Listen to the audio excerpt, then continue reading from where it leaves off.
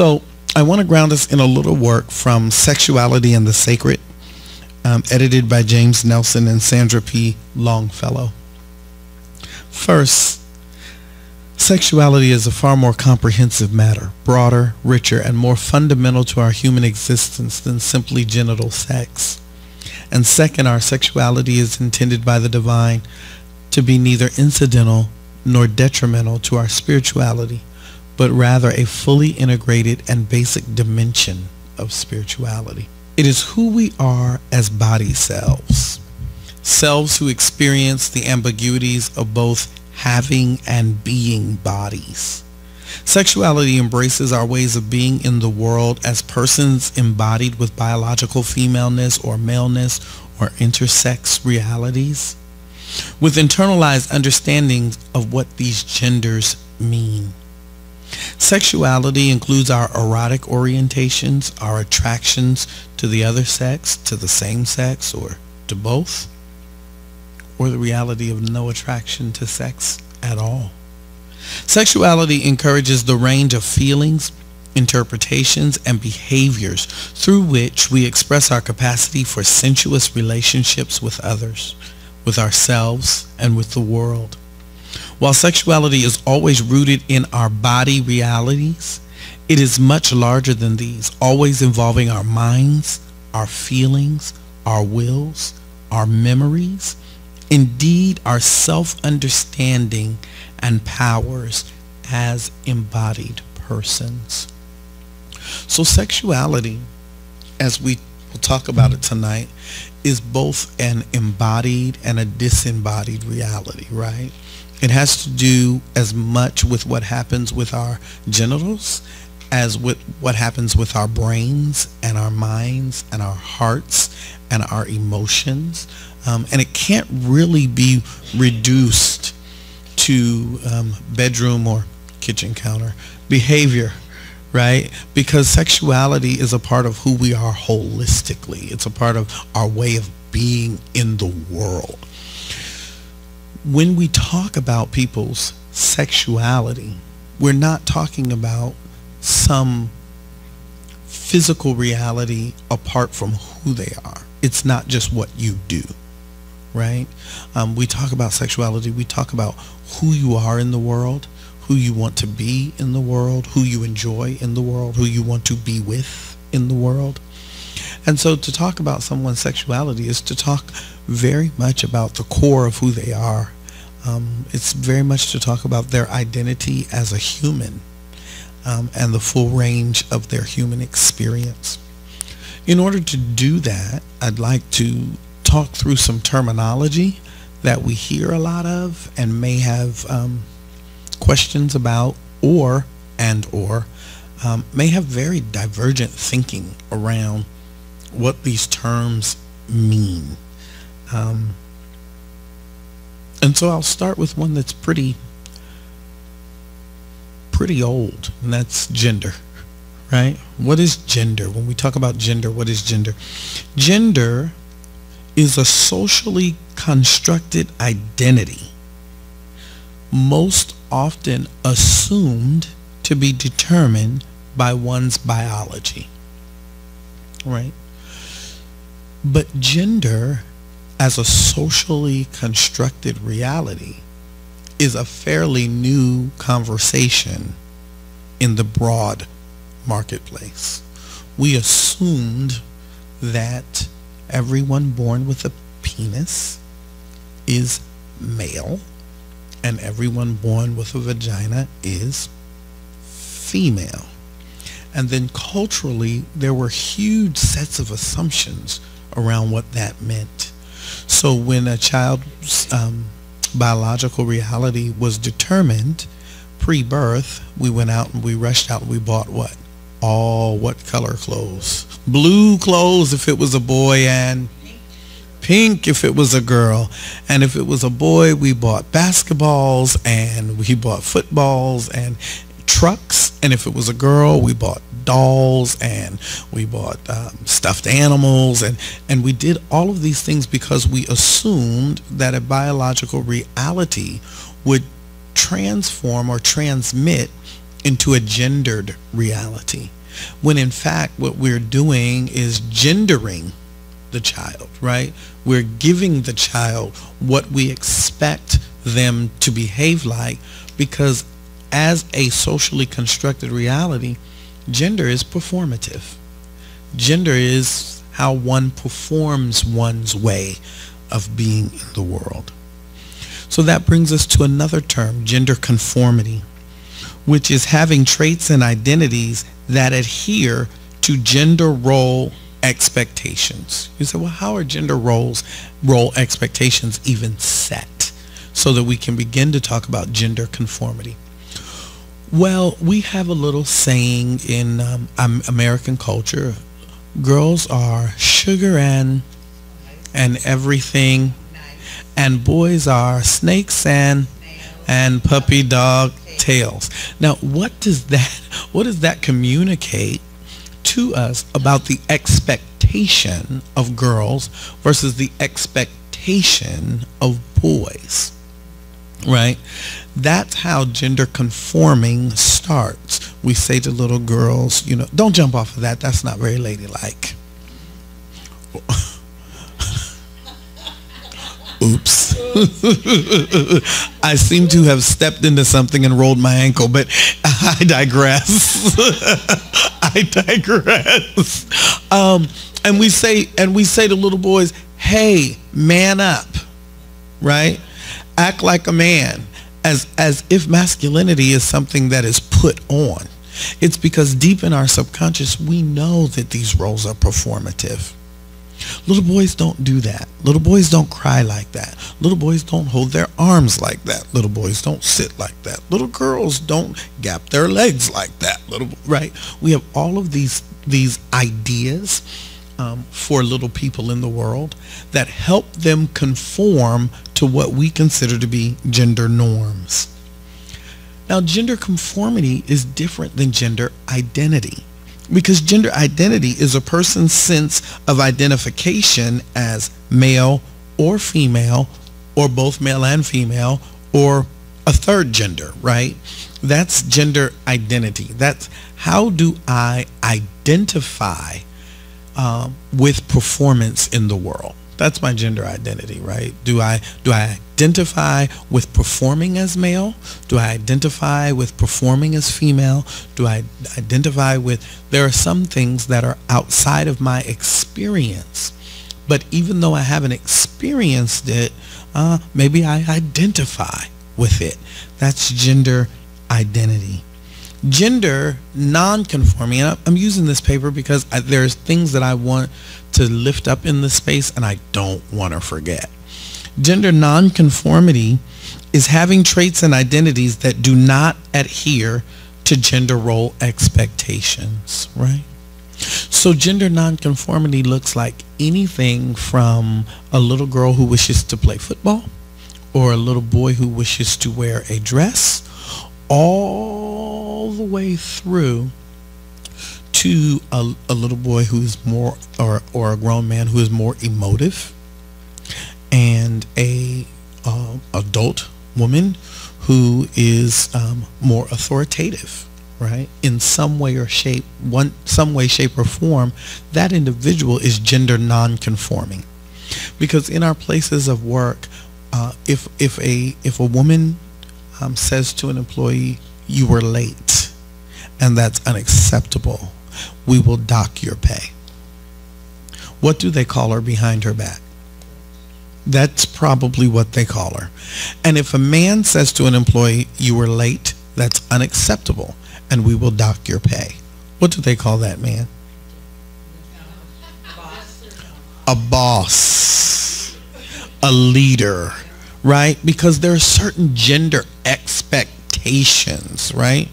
Now, if that male boss comes and sits down and says to his employee, "I noticed you were late today, and I'm just really concerned that you don't feel well.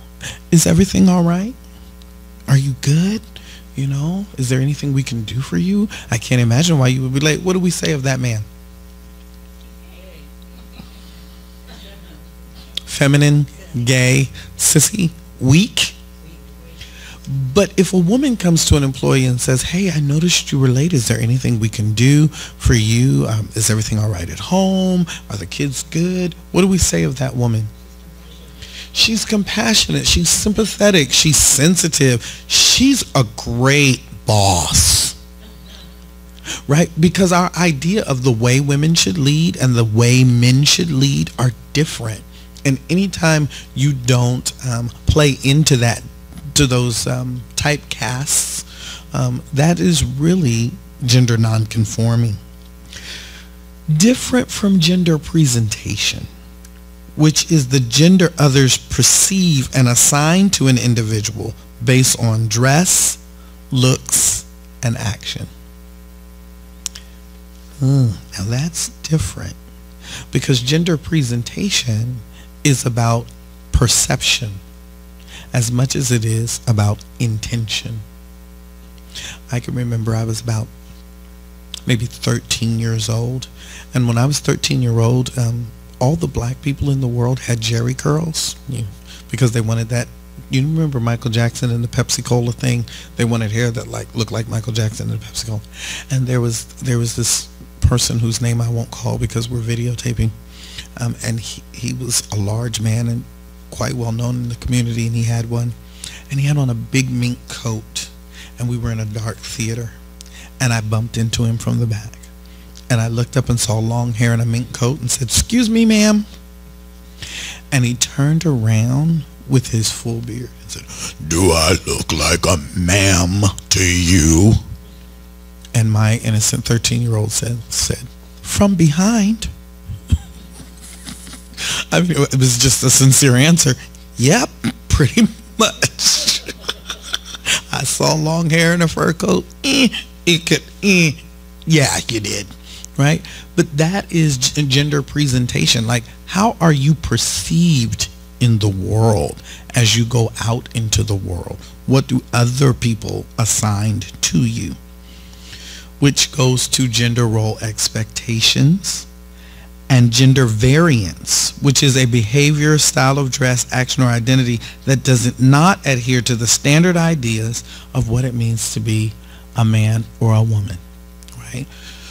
So the last gender thing I want to lift up is gender queer, which is a self-descriptor for people whose internal sense and external expression of gender transgresses or challenges or moves beyond characterizations such as male and female, and who live against culturally assigned norms of the male-female gender binary. So I have a member of our local congregation who likes to queer gender. He's gender queer. His pronouns are he and him, but they are also them and they. And on any given moment, he might have on a sweatsuit and a Louis Vuitton purse, because if he's going to be queering gender, he's going to do it at a pretty high price tag. It's just kind of how he is. And if there's a room full of people and there's furniture that needs to be moved, he might say of himself, "Oh, he doesn't do manual labor. Like, just because I'm big and male, don't ask me to move things. Like, you don't see all these women here? They're able-bodied. I'm good." Because he's always pushing back against those very specific gender role assignments. Hopefully, we've created a space where that's okay to name for himself. And I'll have to ask him. But I think so. I think so. So those are kind of the gender conversations, or an entry point into how we consider gender. And how we talk about sexuality is very connected to how we understand gender and how we understand gender roles, right? Because the common thought at one point in American culture was that men were to be the aggressors. And because men were to be the aggressors, they also were to be sexual initiators, because that's like their role. And women were supposed to feign like they didn't really enjoy sex, and that wasn't supposed to be the goal because it wasn't ladylike and it wasn't demure, till somebody wrote that book, The Joy of Sex, and like everybody figured out that women can have orgasms, and then that kind of went out the window. Yeah, that didn't work. But it also served a very important function that I think we overlook, and that is that early in the history of America, because of our healthcare system, women without contraceptives were dying in childbirth at alarming rates. And some of this idea that women weren't supposed to like sex was also a self-preservation methodology that women passed down to other women, because every child you had increased your risk of dying in childbirth. And women were having children 12 months apart, 3 and 4 times. They spent most of their adult life pregnant. Many of those children did not make it, so that there was that psychological damage as well as the physical damage on the body. So some of these gender role plays have a lot to do with the way in which a culture preserves itself, and we want to put it all on misogyny and patriarchy, but it was also a survival mechanism that women passed to other women to say, this is how you preserve yourself, and you have to do it by rejecting physical intimacy that could lead to endangering you and the life of your children. So I also want to lift up then the ways in which we talk about gender. And for some people, probably not here at Genesis, but for some people there's a relatively new term, and that is cisgender. And a cisgender individual is one who experiences his or her own gender as matching the sex assigned at birth. That's a cisgender person. Did I not explain that well? If you identify as what your gender was assigned to you on your birth certificate, where it says male or female, and the whole rest of your life you say, yes, I am male, yes, I am female, you are a cisgendered individual. Why the term? I'm glad you asked. Particularly as we recraft language around transgendered, it is to say, I am not presumptive that your entire experience has been this. So a transgendered person, I'm going to say this so correctly because we're filming, and I have friends with whom I will get in trouble if I say the wrong thing, and I want to stay out of trouble. A transgender person is an umbrella term used to describe any individual who does not identify with the sex assigned them at birth, and or who feels such a gendered assignment is incorrect or incomplete. Transgender persons who choose to undergo a gender reassignment process, though importantly not all, may be described in literature as MTF, or male to female, or FTM, female to male, or alternatively trans woman and trans man respectively. So this is important conversation, because we'll say, would all the women stand to the right and all the men stand to the left? And a trans man will go to the left with cisgendered males, and we'll be having a conversation about what does it mean to be a man.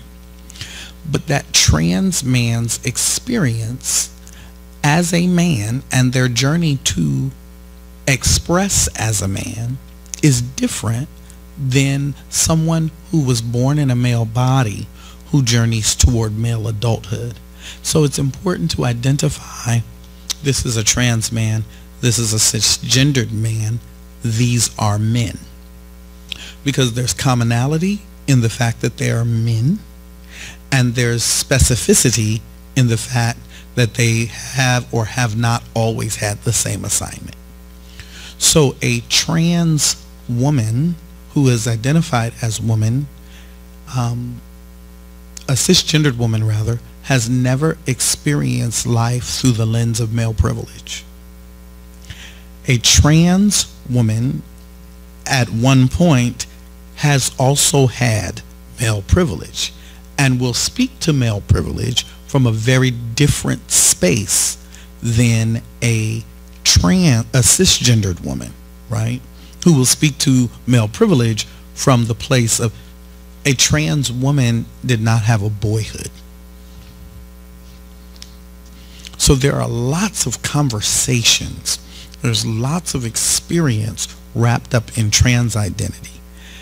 And we have to acknowledge and know that there's lots of conversation and lots of experience wrapped up in cis identity. And so even the way we talk about being a man or being a woman when we're cisgendered is very presumptive of a lot of things. So as the language changed around trans, in order for us to have beloved community or open up the table wider for everybody to be at the table, the language around cis had to change as well, or the language around the experience of being male or female from birth forward has to change as well. That's a very good question. Thank you for asking.